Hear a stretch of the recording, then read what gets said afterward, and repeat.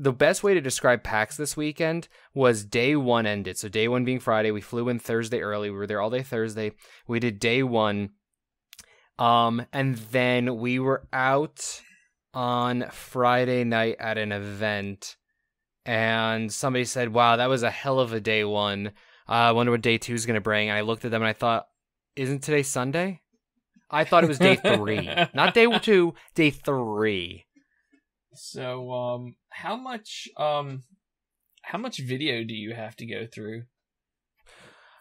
So we did 3 unfiltered videos. One of those may get broken up into 2 videos. I'm not sure yet because we ended up, we were supposed to talk about day 2. And we ended up derailing and talking about an event, another event we went to during PAX. Like a little mixer thing we went to. So I'm not 100% certain.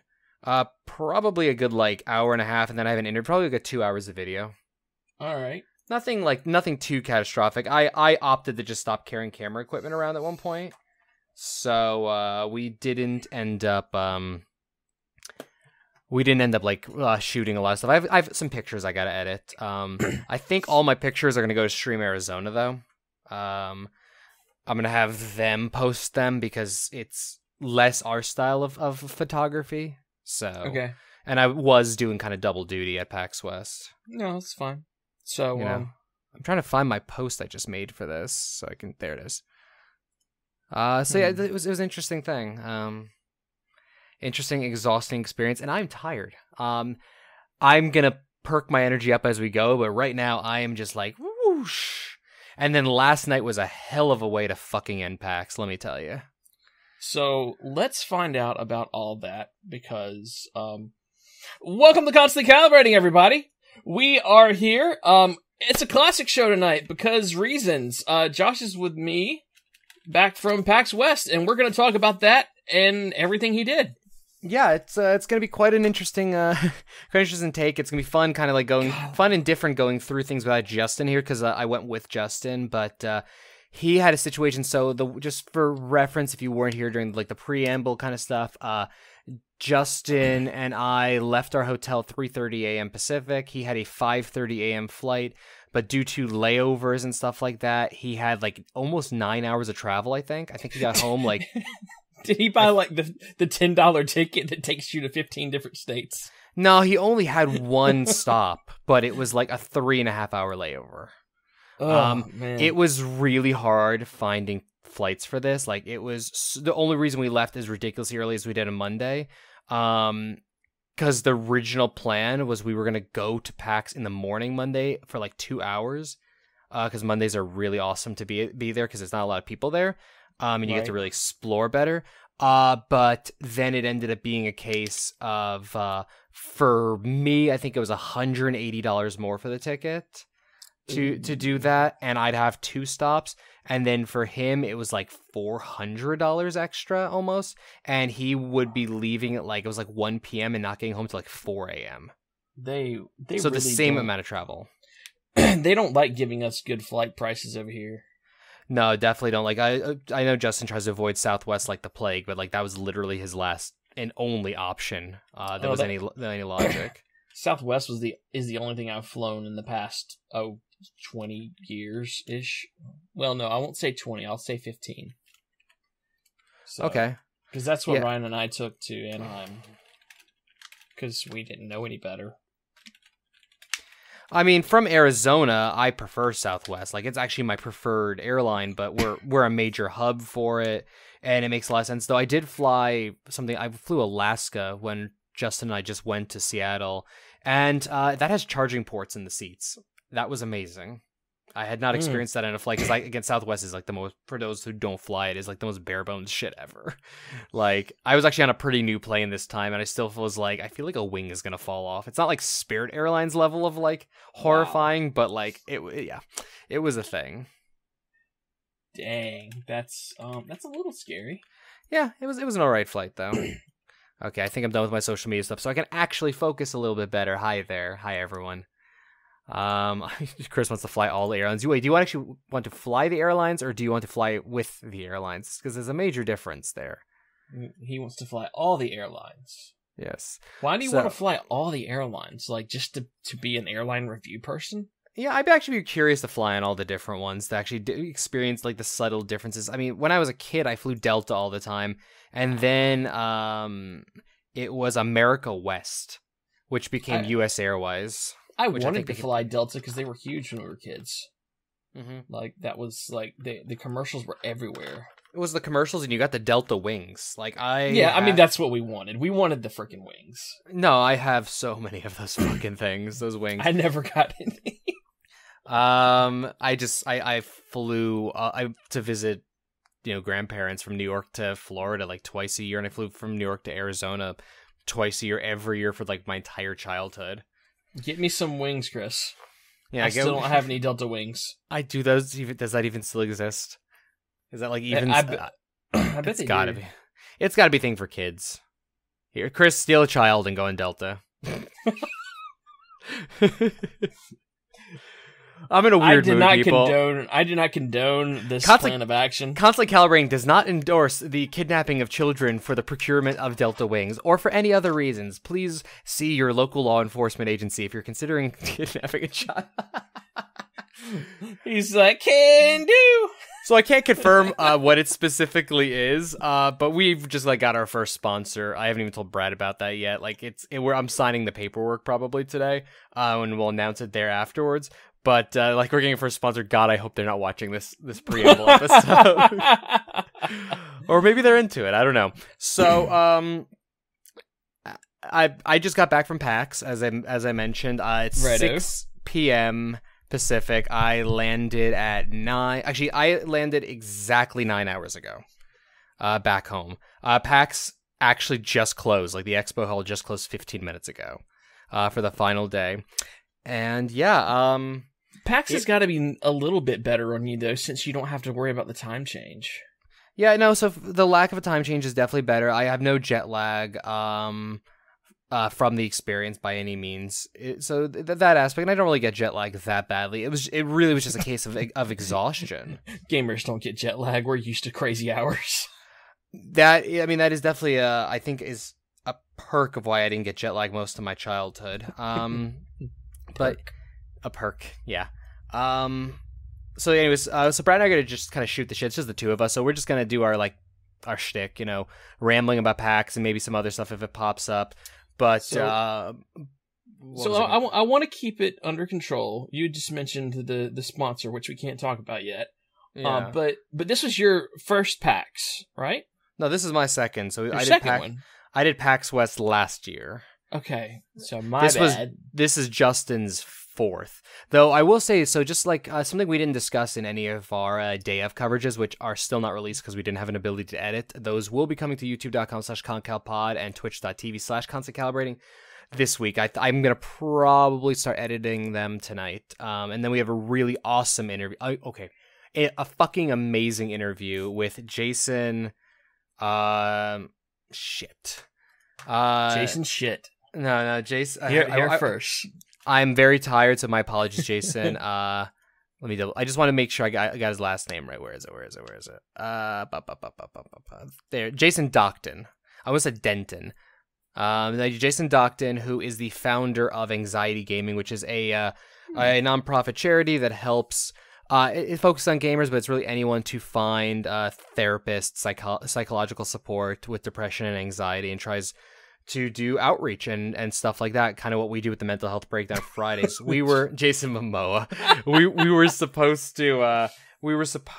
to do a live Mental Health Breakdown with him, but reception in Seattle is bad on a good day. At PAX, it was useless, absolutely useless.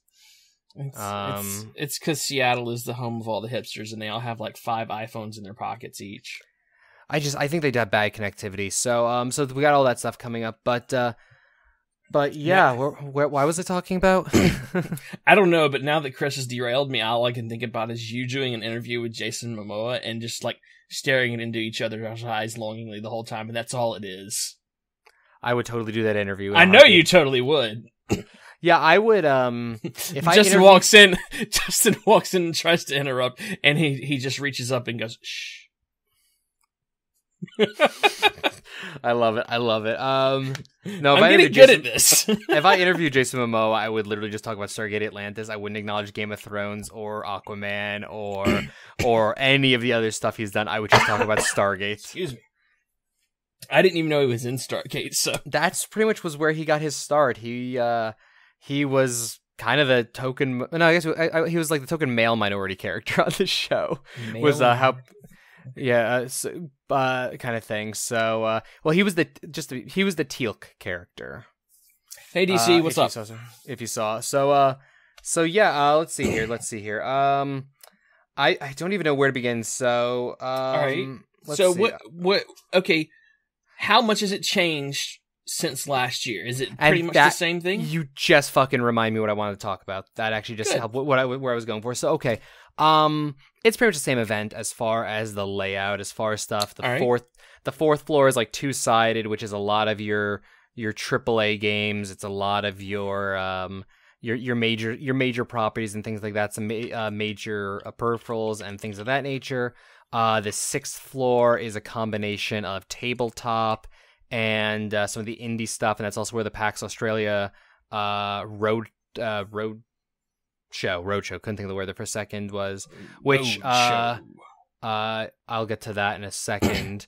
And then that kind of things are, and then there's stuff over at the Westin, which is where all the VR stuff is, which is like a 5-minute walk away, and then the Hyatt has I think it was just panels over there, which is another 5-minute walk. And then there's a whole annex I wasn't aware of, which like upstairs was like the Lenovo gaming area and the Discord booth and like a whole section of the fucking place I didn't know of. I only ended up finding it purely because that was where the media room got moved to.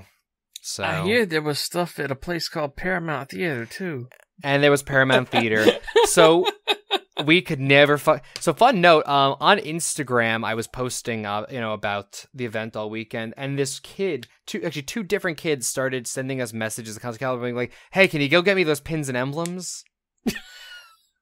Who would one of those people be?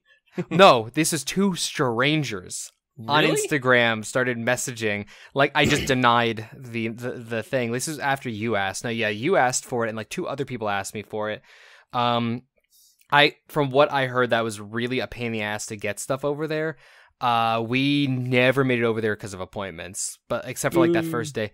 Yeah, well, Dylan also asked us to fucking get him a pin from Monster Hunter, and it was like, if he had asked us that on like Thursday night or Friday morning, it may have been doable because of the media entry. I could have like made a beeline since we had no appointments, but the line for Monster Hunter was like an hour at a minimum, most of the time. Yeah, and then I would have actually had to play the demo to get it.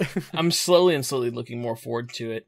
I thought I got in the Dauntless bid and they want me to buy in. I'm like, no, I've already done that once in the past month. I'm not doing that again. Yep, I got the same thing from Dauntless where I was like, oh, cool, I got in. Nope, I didn't.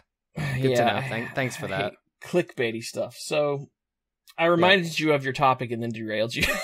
Yeah. So so just the thing, I felt the vibe was really different compared to last year. It felt just off. And I started talking to people, and I talked to a couple of people who said, yeah, something just feels weird with the energy in the place. Like, it just feels really down. A few people said that, and then I even, like, when I was out drinking on Saturday night, I heard people discussing that. Like, what's up with this year? Nobody was able to quantify it, and nobody was able to put their fingers on it, because it didn't, from a visual standpoint, from a crowd standpoint, it was pretty much the same fucking event. So there was no logical reason, but just something felt weird. And even Justin, who's now been to 4 PAXs, 2 Easts, and this was his second West, was even like, yeah, something's off. Though we were both not just sure if it was us just being our, depressed anxiety selves. But then we got confirmation from people that something felt weird. Do you think maybe it's just a general feel in the air from current situation, the world, or do you think it's something deeper, maybe like behind the scenes with like Gabe and Tycho and shit? No, I don't think it's anything directly related to PAX. I think it's purely coincidental that the vibe was at PAX. I think it's the nature of the world we're in right now. Regardless of your fucking political opinions, it doesn't really matter. Everyone has to admit there's fucked up, energy in the world right now. The world sucks right now. The world sucks no matter what side of any fences you're on. So it's... we know people in Texas right now who are fucked. Yeah, my friend Christina. Who were lucky. My friend Christina was over, and we were literally going down the list of all the cities that are currently underwater in the world, and there's like 15 cities underwater currently across the whole planet. So and then California's on fire, Montana's on fire, political stuff, and it's just like, yeah, no, I think my personal feeling is it was the energy of the world. It had nothing to do with PAX. And people wonder why we like video games so damn much. It's escapes. I mean, Jesus, it's like that's what it is. But yeah, let's get into that. So that's my first. We have you put some sections here. That's my first impressions. Yeah, kind of the event. I didn't to realize. Be fair, I really thought this was your first PAX. I completely forgot you went last year. Nah, no worries. That's why I had that there. No, but first impressions of the beginning of the event, it works. It still works. Like initial impressions. That's kind of by Saturday. That's kind of midday. It's how I felt. Go ahead. Well, you had a list of favorites from last weekend at GameStop Expo, which was Super Mario Odyssey and Assassin's Creed, pretty much. So nice thing about going to that, by the way, is I didn't have to fucking deal with most AAA games. I played them the previous weekend. That's really I good. Could ignore that at PAX because the lines for that, seriously, like it was nuts. Everywhere. Like Square Enix, by the way, probably had the busiest booth of all the booths. What did they have on display? Final Fantasy stuff. Final Fantasy stuff, and honestly, I could not get over there to even see. We went to a behind closed door stuff for Square Enix. Right. I'm actually under maybe under an NDA for something. That is loosely related to them. I can neither confirm nor deny. But yeah, so there's there's a lot of shit they had going on like in other areas. But yeah, I don't know. But I have like a professional friend who works for them. Like kind of like not friends, but professional acquaintance, I guess. And last year I went to see her, and it was like so easy to just go up and talk the shit with shoot the shit with her, and we had fun. This time I couldn't even figure out where the hell she could have been. Like that booth was so insane. But highlight of the event is this. I try not to show the fronts and face in case people's personal information. This is not even all the business cards I got from the event passed to me. It's nuts. My favorite thing, by the way, I think one of my favorite things is the 6th floor men's room had a folding table. For whatever reason, it was like a wide entryway to the bathroom up there, and developers had decided to throw some stickers on there, and they decided to throw some business cards and stuff just because it looked like that might have been the use for it, even though that may have not been the intent. So I thought, fuck it. On Sunday morning, I was up there peeing. I walked down and thought, okay, I just threw some promo cards on there. I came back later, I threw 20 promo cards. There was one left on the table.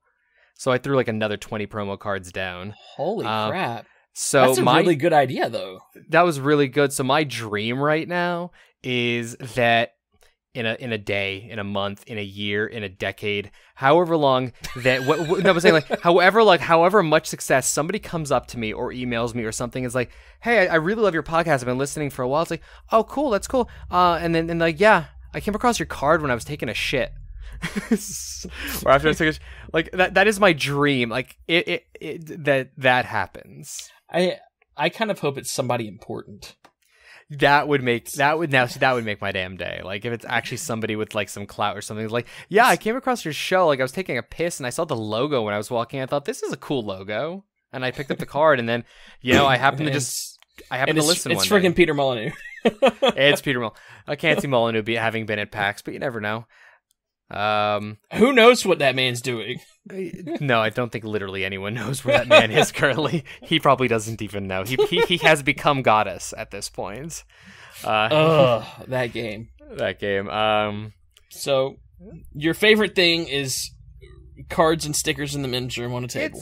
It's the occurrences. No, like I mean, like those are some of my favorite aspects of the event. It was these rare occurrence kind of things, and stuff like that. On a cool note, I guess friend of the show kind of thing. She's never actually been on the show, but we did an interview with her for the website. Britt Brombisher, blonde nerd, some people may know her as, and she's now 1/4 of What's Good Games. I have talked about it on the show that my goal has been to meet her in person. I didn't get to do it last year at PAX. She's a Seattle-based person, so I'd hope to. Because 3.5 years ago, I was kind of emotionally done with constant calibrating. Steven and I had broken up our friendship at that time, and I was burned out, and I ended up just chatting with her. I don't even remember how, but I ended up getting a conversation with her, and she just said something that triggered in my brain. And I said, okay, I'll give it another shot kind of thing. Like, I think she wrote an article that interested me, and then I started talking to her about it. And then I was like, okay, you know, I guess I could keep going kind of thing. This is fun. I guess I don't have to stress about it as much. And I've just wanted to I've thanked her online, right? But I wanted to thank her in person, because putting a name to face kind of thing is much better. I was out at a bar Saturday night, and who walks in? And I finally got to tell her that in person. Cool. So it was actually just finally to get that emotion out kind of thing was really cool. And she was, you know, a sweetheart. And then another quarter of What's Good Games, Andrea Renee was there, and Britt said, "Oh, you know, this is Josh," and she shook my hand, and she said, "You have the softest hands I have ever shook on a man," or something to that effect. And I was just like, okay. We need to put some sandpaper on your controllers, dude. The thing is, they're not super soft, but I was using a lot of hand sanitizer the weekend, and the hand sanitizer I had, I think, like, had lotion in it or something like that. So, because I don't normally lotion my hands, like, my hands are softer, like, you know, I'm not like a manly man kind of thing, but yeah. So I don't know. So whatever. It was a cool occurrence. So that was a cool moment, and then like that kind of stuff, those kind of cool moments. Like, I really enjoyed going up the escalator, and there's Tim Schafer, you know, coming down the escalator, like those kind of things. Bumping into people. So I mentioned the PAX Australia Roadshow. Justine, who was on our podcast talking about wrestling. Well, we were supposed to talk about Australian gaming. We mostly ended up talking about wrestling.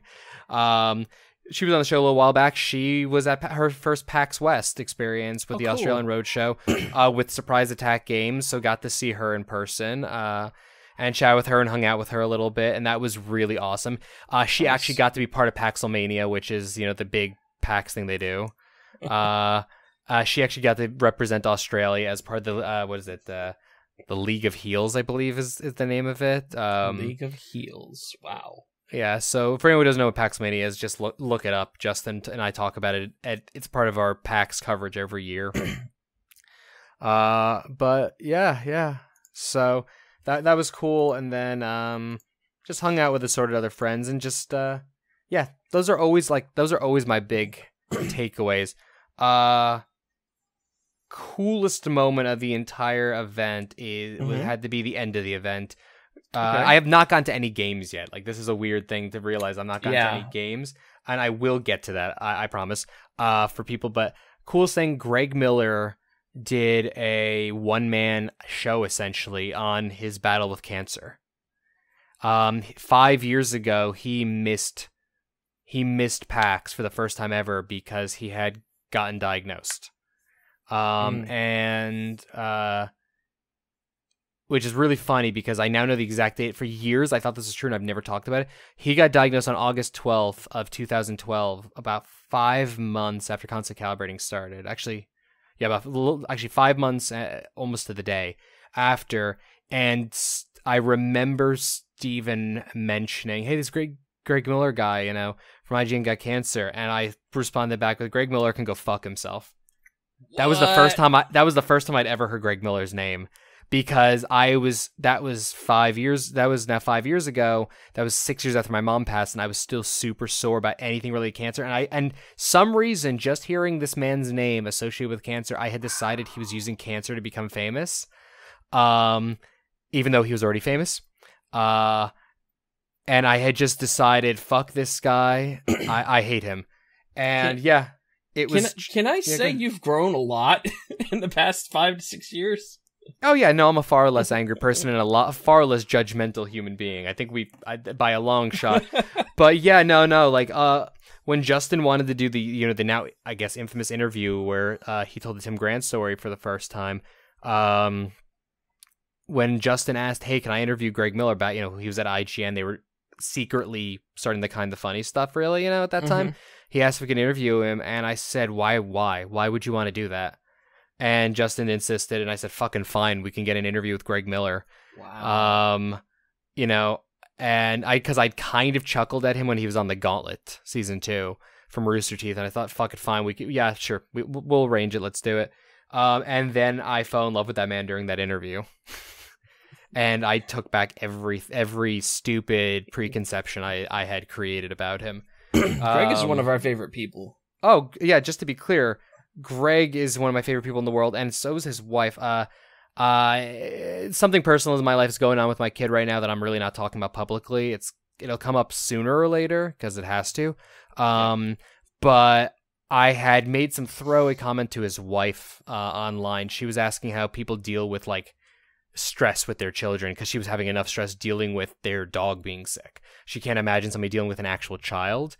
And I made some throwaway comment about a situation going in my life, and I was really like worried that I upset her too much. That was like made her believe that I was angry with her for trying to compare a dog to a child. I wasn't, but Twitter doesn't really relay stuff. So after this really emotional panel Greg did, I talked to her about it, and then we ended up just talking about what's going on with my kid and stuff like that. And this woman who I've like met in passing at RTX this year gives me the warmest hug and literally says to me, hey, when this thing happens, I want you to message me. I want to know what's going on. So the Millers are officially my favorite celebrity couple in existence. Wow. But so Greg did this talk. I thought I was going to be fine with it. Justin can attest to this. I was a sobbing mess during it. I dug such a bad furrow in my arm that I was bleeding because my nails are gripping. And I tweeted last night after it was over, like a series of tweets. It took me 15 minutes to write because my hand was this. This is how bad my hand was shaking. I was so fucking distraught. I cannot even quantify in words, but that's going to go down probably as my main PAX highlight because I think I officially came to terms with my mom's death last night. I thought I already had, but Greg crystallized like the final piece of the puzzle for me in something he said about what it's like to have cancer, and fuck. It was a hell of an experience, and I will always love and respect the shit out of that man for all time. I'm actually working on an email to him. I was working on the plane, so he is something else in our industry. He is an anomaly, like, but in the best possible way of things. So I wanted to get the depressing-ish thing out while we're in the middle of the show, but before we get into the games. So games. So let's see here. Ask me something, Brad. So, all right. You said you avoided a lot of the AAAs. You had we had appointments for a couple games, right? Yeah, so last year we had 28 appointments for 34 games. We ended up seeing 43 games by the end of PAX. This year we had, I'm going to look through right now. Let's see, we had 1, 2, 3, 4, 4, 5, 6, 7, 8. Okay, I'll count that. It's not a game. 9, 10, 11, 12, 13, 14, 15, 16. So 16 appointments for about 23 games. Okay. We ended up, I think, seeing 32. All right. Yeah. Go ahead. So the thing I'm going to say is last year we overbooked. This year we underbooked. Okay. The best advice I could give to any fledgling media person or someone who's just able to get appointments at PAX, last year we had too many. We were a two-man team. Justin and I never saw each other because we continuously had appointments at the same time. I thinned it out this time, so we only had like 3 overlap points during the whole weekend, which also kind of didn't benefit a lot of cases because that meant that only one of us actually got to play a lot of games, which was me in this case. I almost went to random stuff. But what ended up happening was Friday was okay. Saturday we had almost no appointments, and we were bored out of our fucking minds because Saturday is so busy you can't just walk up to booths and do stuff. And we had no appointments. We had 3 appointments. So it's like we had almost nothing to do all day. There were no panels that really fit what we were looking to do and that also fit our schedule for what appointments we had. So it's like, it was a weird thing. So next year, I think we're going to, if we can go all 4 days, we're going to leave Friday and Monday open, and Saturday and Sunday are going to be heavy appointment days. That sounds like a good idea. That way we're busy, but go ahead. What are we playing? So, because I know you had to find something that we're going to play. So what are we playing? So let's see. What multiplayer kind of thing are we going to touch? Because I actually went for a lot of single player stuff this year. So let's see. Well, actually, I finally got to go hands-on with Chronicles of Lyria. Not necessarily something we were all going to play, but that was if you remember, Tom and I were obsessed with that a year or so ago. It's not quite. It's an MMO in the sense that it's open. Yes, DC, Destiny 2. But it's like an MMO kind of thing, but the idea of it was, Chris, I love Death Squared. I played the shit out of it. I need to play more Death Squared, actually. Didn't play that this year, though, because I love it. But what was I going to say? Chronicles of Lyria is a game where you don't pay for like a month of subscription. You pay for your character's life. And a character's life that one, will... the one I was super hesitant about because of that. Yeah, so got to finally go hands-on with it, which was just like... what they do is they create modules, because it's really hard to show an MMO off at an event. So They did a sword fighting module. The last 2 PAXs they attended, this one was a jousting module. Just to give you an idea of the game, but it's a game where literally you do whatever you want. They're going to let people in when it comes for a pre-launch 3 months early, because literally the players create the story. It's going to be a very role play kind of heavy thing. And your environment creates stuff. There's no like quest lines. Like, people can become raid bosses and stuff like that. I would be the guy that walks around town the first day saying, I'm the king, and then I'd get killed the next day. Yeah, pretty much. So, well, they did a Kickstarter. You actually, for people who donated it at certain levels, actually get titles. So there is a king for different regions. There is a queen for different regions. There's dukes. There's stuff. I almost like went in for like a fucking title on it, and thankfully talked myself out of it. Though I think I'm still trying to figure out if I went in for the pre-launch access level. But, see, I think I would want to become like a PvP crew in this type of game, and just go around and kill nobility. No, I want to be political assassins. Like, I want to be like people who like get hired by the guilds to assassinate people. Like that. I was talking to the creator of the game. I'm like, that is what I aspire to. I'm like, usually I want to be a bard or a bartender or something. What it reminds me of really strongly is Star Wars Galaxies, the original incarnation, where you there's skills and stuff, and there's stuff that a rare amount of players unlock, kind of thing. But you just kind of go off into the world and make your way.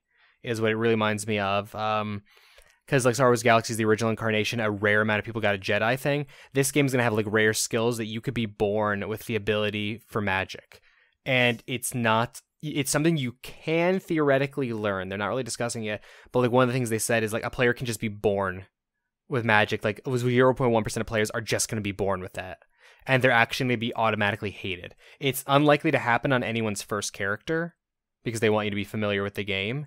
Right. But after your second character is born and your stuff transfers over, there's a chance it can happen. And there's stuff you could do to increase the likelihood.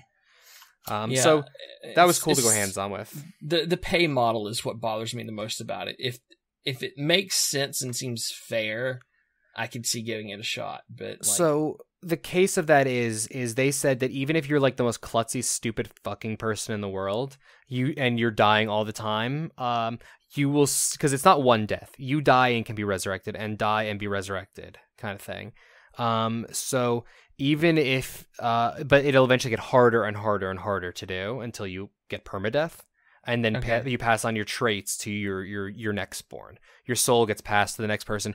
But even like the most klutzy, stupid person is going to still probably be able to get like 2 to 3 months of playtime out of it, and you're paying the same amount as you would pay for a month of another MMO. So it kind of balances out in that sense. And if you're really good at it and you really get experience and you really do stuff like with their testing of how things should work, there's players who, if they really get into it and stuff, could probably last from the start of the game pre-launch until they shut off the servers in a decade, kind of thing, like, or whatever happens, just hypothetically. But so the game is currently there's like alpha testers messing around with stuff. They're going to be releasing like a voxel-based map just to give you an idea of like the terrain and stuff like that. Is going to go out to backers and stuff early next year. There'll probably be a beta later next year, and then they're expecting pre-launch hopefully in early 2019. This sounds like the kind of Eve that I would want to play. It's like the same kind of mentality as that. Yep. And DC, as I said, so DC's asking our chat, that's super greedy. What if you accidentally fall off a cliff and break your leg the first day? You can be resurrected. So that's the thing, is it just gets harder and harder and harder to resurrect as you die. You're going to have to die like 10 to 20 times before you actually get... So essentially you get knocked out is what it amounts to. So you're going to have to die. You're going to definitely get knocked out like 10 to 20 times before that actually happens, before you get permadeath. But then again, you transfer it on to your next in your family line, or you could go create an entirely new character on an entirely new continent. Like, because it's going to be a procedurally growing world and kind of stuff. So it's really interesting as a person who likes games with emergent storytelling and creating my own story. It just has it's been a huge interest to me. Planning this for like streaming would be amazing. If you have a crew that can sit there and tell your story and stuff, or just imagine like live action, imagine like quasi live action D&D almost. Yeah. So yeah. No Man's Sky was rushed. Yeah, No Man's Sky was really rushed. No Man's Sky was a AAA product that should have just been an indie game. Like, that's the problem with No Man's Sky. This is something that is in the same vein of creation as Star Citizen, for better or worse. I'm not like saying one way or the other, but for anything like that. As far as multiplayer stuff goes, I really did not touch on a lot of multiplayer shit. I'm like just starting to realize that, like, there was a cool couch co-op game called let's see here. There's a cool game called Aegis Defenders, which was Humble Bundle is publishing, and it was kind of side-scrolling game, 2-player co-op. You could play a single player as well. 2 characters working in concert, solving puzzles, moving side to side, kind of jumping in and out of the environment a little bit. You shoot enemies. Well, there's a granddaughter who shoots enemies and the grandfather who like builds turrets and stuff. But when you get to the end of the level, you don't have to protect something, and it turns into a tower defense game. Huh. And it was of the Humble Bundle stuff, it was the game that I was like, there was like 4 or 5 games I said, okay, I mean, we're already up here, I guess we'll play it. And it was actually ended up being like my favorite of what we saw. It was a lot of fun. It was really cool. The audio of it was really neat, and yeah, it was challenging it was actually pretty challenging on the normal difficulty, which was awesome. That's always good. I think that is a next year game, if I remember right. Is there anything that caught your attention that's coming out this year?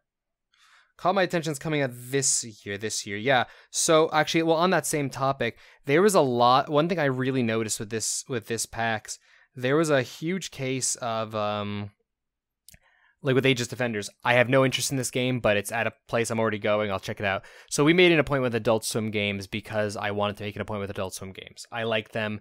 They weren't making appointments for Toe Jam and Earl, but I wanted to play that again. And they were showing off Battle Chef Brigade, which was there last year.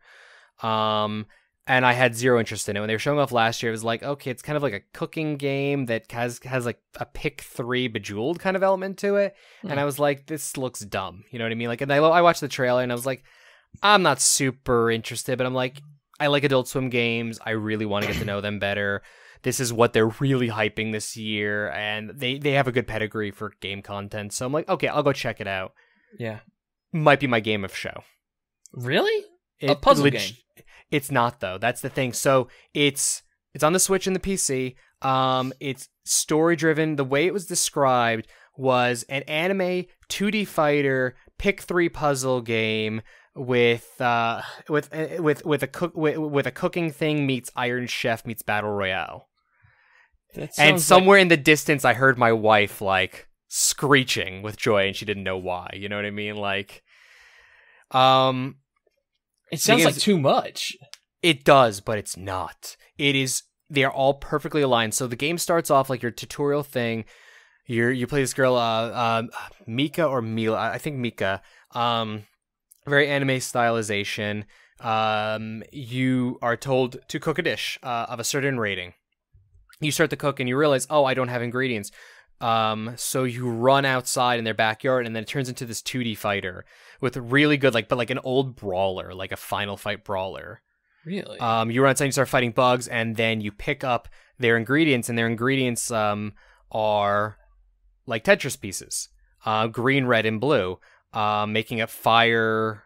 I forget what the green stands for. Probably, let's just say earth, but something like that. And fire, or green, and water. And then you come in, you take them out of the pantry, and you put them in the pot. When putting them in the pot, you're slotting them in like a Tetris kind of bejeweled thing. You make the bejeweled board, and then you stir. Stirring is you use, in the case of the Switch, the right stick to spin the pieces until you make matches. As you pick 3 matches, it levels up the ingredient, and it levels it up, and you keep leveling up until you start hitting level 3 stuff, and then you pick up the pot and you bring it to the thing. When you run out of ingredients, because you can only hold 6 ingredients at a time, you then have to stop the Bejeweled style game and run outside and fight more enemies. Huh. There's combo systems, and there's magic and all this stuff. It skipped ahead then in the story to the character like actually joining the Battle Chef Brigade, which is a military force of cooks. And yeah, and you walk around town, you can buy ingredients and buy new pots. Like the different kind of pots there's different colored slotted pots that'll cook certain things better. So like the fire pot will cook red ingredients far better and far more efficiently, but it will not at all cook the other ones. So then you have to move your ingredients to other stuff. Then you take part in an Iron Chef battle. And you're running in and out, like fighting dragons and then making ingredients. You're on a 2-minute timer. You're doing all this stuff, doing this Bejeweled game. And then you serve the dish. And at some point, you actually have to make like dishes for like 3 judges. And it was one of the single most fun fucking games I have ever played. And I'm not even this exaggerating, in my entire life. Justin and I both were just like, okay. And you know Justin, if he's not interested in a game or a topic, he just tunes out, right? Right. He did not give a shit. By halfway through, he is sitting forward in his seat. Like, he was tired and done for the day. Done for the weekend by the time we saw this. And he's, like, sitting forward in his seat, enthralled. Did it pat upon him? I guess. Like, it just pulled him the fuck in so hard. And afterwards, he's like, is this, like, an actual anime? Because I really want to see this story. Like, this is like, it is the perfect fucking anime. If they could actually visually include the pick 3 thing, like Adult Swim has like the perfect marketing, synergy marketing kind of thing here. It was so much fun. So Justin and I still have to record our focus games though, for those who don't know this kind of content. It's our, when we go to PAX, these kind of events, we do focus games where we go deep dive on certain games, and it's our games of show. This is all but guaranteed. It'll be one of the focus games, but this is probably my game of show. Wow. I was blown the fuck away by how awesome it was. And it's funny is it's actually one of 2 cooking games I fell in love with during the event. When did cooking games come back? So there's a game called Cook Serve Delicious that came out, I don't know, a couple of years ago that Charnel got super into, and it was just a game where orders come up. It's kind of a time management game. Orders come up, and you hit like, I need nachos that have cheese, red beans, and this, and you like hit their corresponding letters. You put it on, and you get it out to the person in time. Right. I watched her play it. It was a lot of fun. Cook Serve Delicious 2 was announced, and I said to her, I'm like, hey, this was announced. It's at PAX West, and she told me she'd divorce me if I didn't go play it. Wow. For anyone who doesn't know, Charlotte does threaten divorce a lot. She really does. She does. I don't think I've got more than like 2 days. I haven't got more than 2 days in the last 13 and a half years that her threatening divorce, and we've only been married for like 6.5 years. So like, if she ever goes through with it, you're not gonna freaking believe it. No, I like the paperwork's gonna come, and I'm like, wow, she really went deep on this prank. But where's your shit?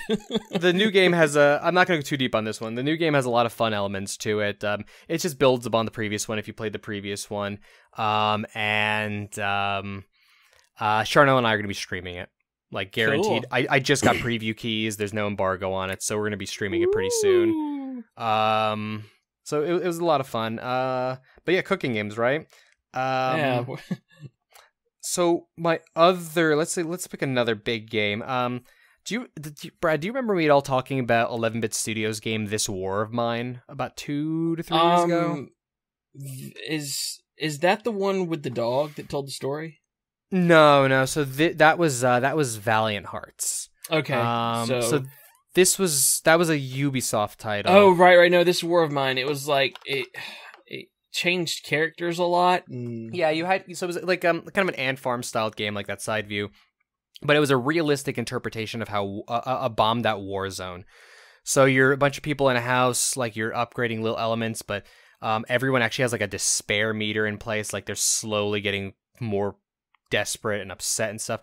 You could send them out into the world to get supplies. You're literally just trying to survive day by day. That's all it is. But to the point, like in my first playthrough, I sent the character out to a house. I didn't know it was in there. I picked the lock.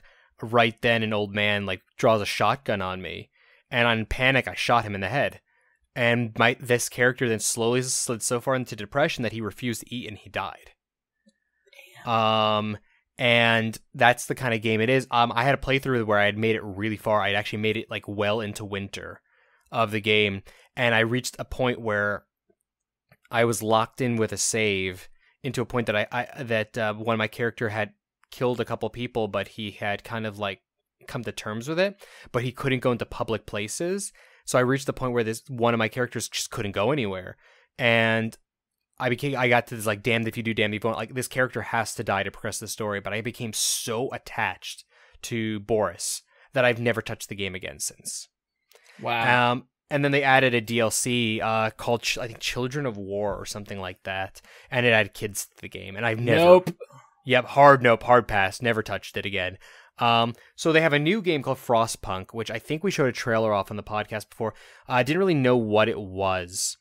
But it is a city builder, but a survival city builder. Huh. So it's the late 1800s, the 19th century. A new ice age has hit. They start Cloverfield Fallout Shelter vibes. Yeah, a little bit there, Harwood, and hello. Definitely has a similarity to that. Hence the Anthill style. But so, city builder, essentially post-apocalyptic, but in a steampunk kind of ish setting. Right. A generator is created to warm this crater, and you're in this crater, and people are just trying to survive. Temperature plays a huge thing because again, ice age. So this generator is supplying a low amount of heat to the surrounding area. You send people out to get wood and coal and stuff like that. You have to keep getting coal to keep the generator going. Mm-hmm. You're not like micromanaging where you're literally like highlighting your people and sending them out. You just click on coal and you send 15 workers off to do it. Like that kind of style. Right. People start asking you for homes, you start building that up. The building system is a circular grid. So you have in the center the generator, and then you actually build on a grid building outward. There's been a few city builders that have done this before, but the problem with them is you have to allot for roads and stuff like that. Otherwise, you're fucked in that kind of setting. This game, when you put a road in, and a road is literally just a trench in the snow, what it'll do is it'll actually displace the buildings, which is my favorite fucking feature I've ever seen in a city builder ever. That if you don't think about roads, it's not that big a deal. You can put them in later. It has a deep skill tree with trying to research stuff. Research and stuff could be like a sawmill, because your initial wood you find is just broken crates.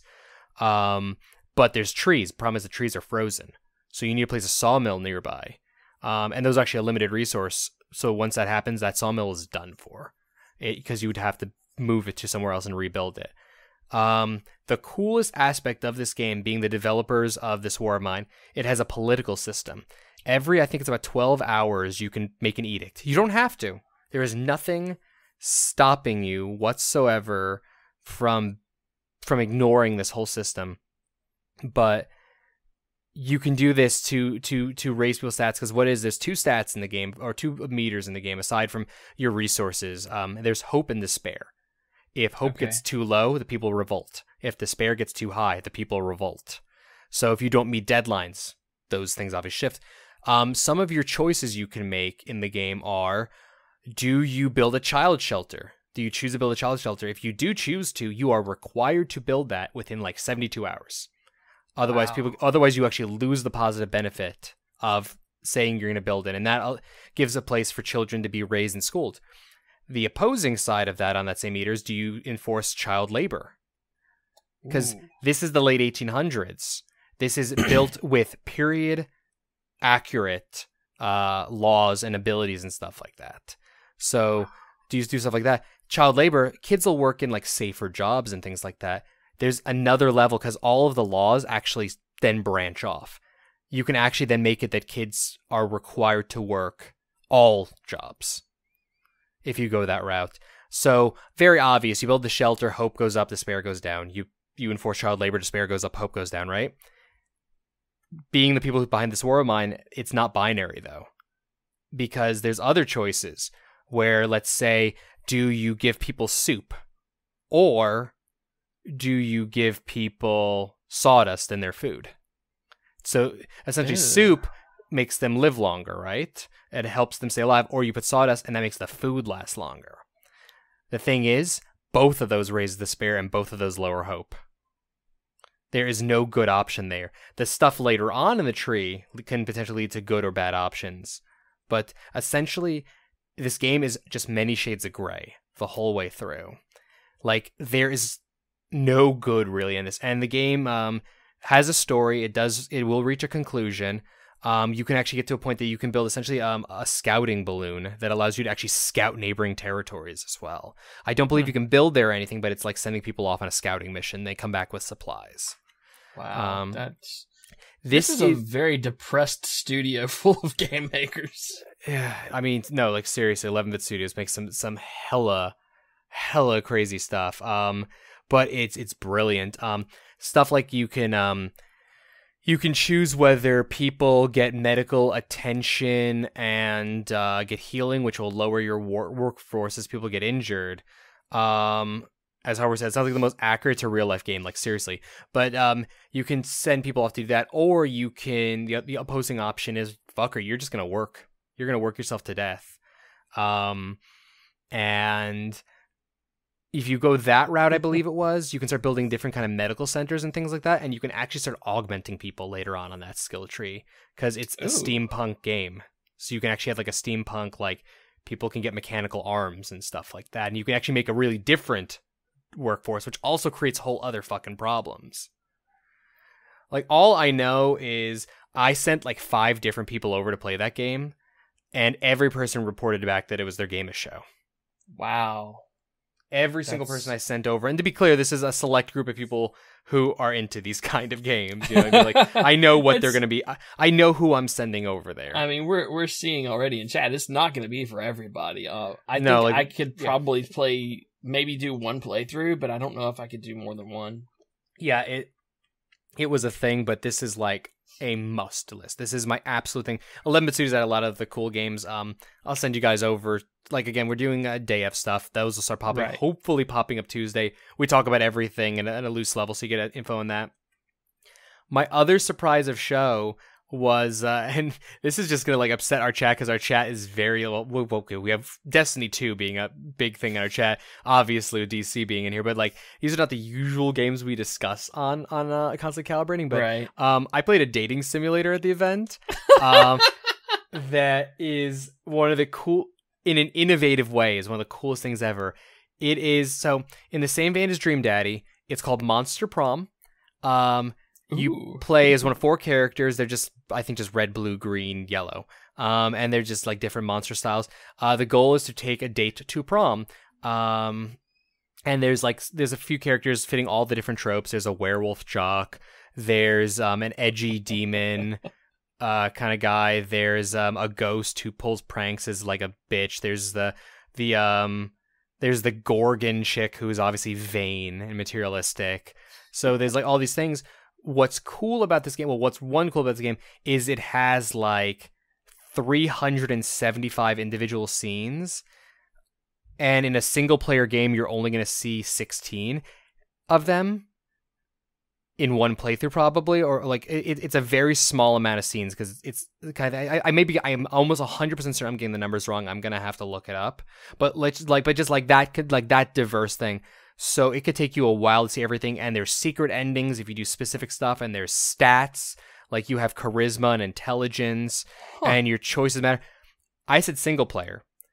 This is a dating game that's multiplayer, up to 4-player couch co-op.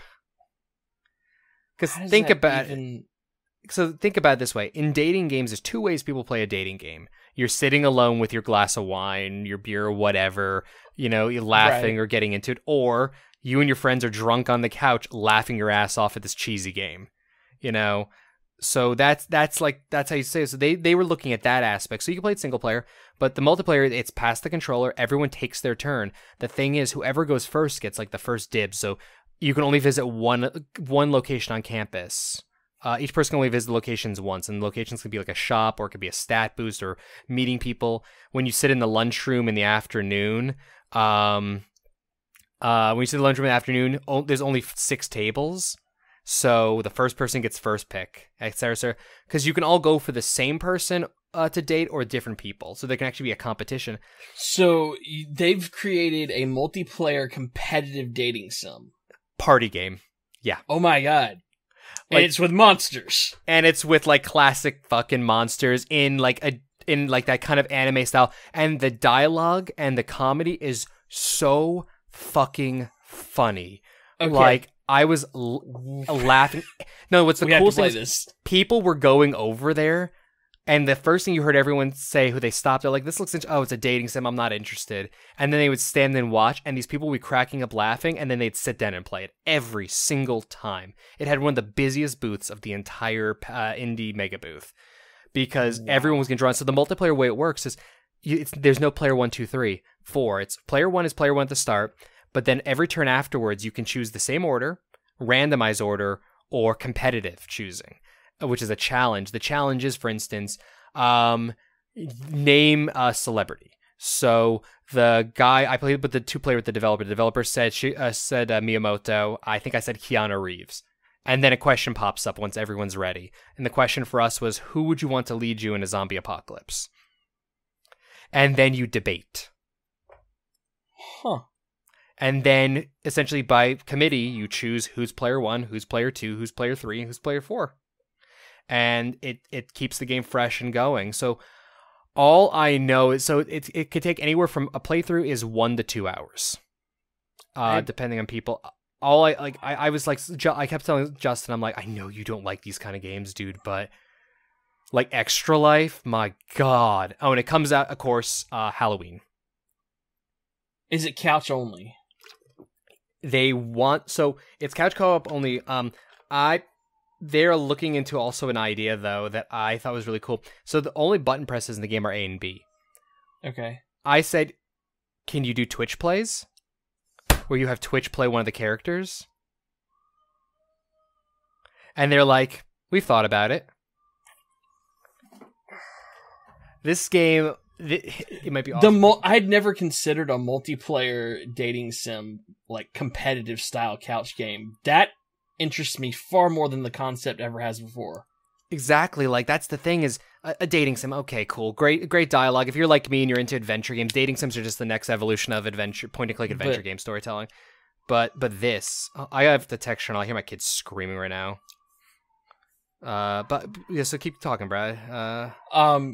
Yeah, like I've never really had any interest in them. Like you thought the dad game was really cool. It seemed like if I were gonna play one, I guess I would try that. I don't know. There's so many out there, and it's just never been me because I played the game in real life. It was it was fun while it lasted, but I don't really want to do it again because I gained nothing from it. Yep.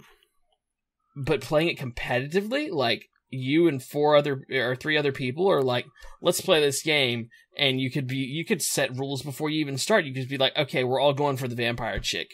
Yep. Or you could set rules like your goal is we're all going for this person, or nobody can go for the same person, or you like there's so many things and there's so many different diverse ways to play this. Like I'm telling you I'm calling it right now. This is going to be a huge streamer game. It's going to blow up. This is going to be a big streamer game. I straight up told the developer that, and like he was this shy, sweet guy. Like he was just so nervous. So and like there's a multi-team, but he was the one who was showing the game off. I don't know if it'll last more than a month or two, but it's going to blow up for that at least a month. Mm-hmm. No, it'll at the very least be a short fuse game. Oh my gosh, that sounds so. Oh, so I want to play it. Those are like my big things. There's a couple of other games I really want to discuss, but I feel like Justin needs to be here for them. And that's fine. I'm gonna tell you right now, just for a tease, and I'm gonna have him talk about it next week. There's a game, imagine XCOM, but with mechs, like the old Frontline games. Okay. Imagine that, but with a Nemesis mode. Yeah. There's a really cool game coming out. That's kind of funny because we just mentioned last week that nobody else has done Nemesis mode. Yeah, I got told about this game by Evan Lottie of PC Gamer. I bumped into him, talked to him for a little bit, and he sent me up there to look at it. And when I got up there to look at it, guess who I found playing it? Justin. So yeah, there's a lot of cool stuff on the horizon. Like all I can say is I'm super into the Switch right now and PC. There's a lot of questions, but we're gonna have to wrap this show up. Like, my kid is screaming, and my wife and I had some stuff happen today. I need to go be with her, so we'll probably talk more PAX West when Ryan and Justin are back next week. Yep. And then we'll get back into the usual routine thereafter. All right, and we'll be done with like event stuff for a little while. All right, guys. So we thank you all for joining us. Be it a live or reported podcast. We're here every Monday, 6 p.m. Pacific, 9 p.m. Eastern, twitch.tv/constantcalibrating. You can find us online, youtube.com/concalpod. We're on Twitter @concalpod. Look us up on Facebook, Instagram, and please like, comment, subscribe wherever you can find us. Leave us a review. We appreciate you all hanging out with us. And until next time, we bid you good sign off.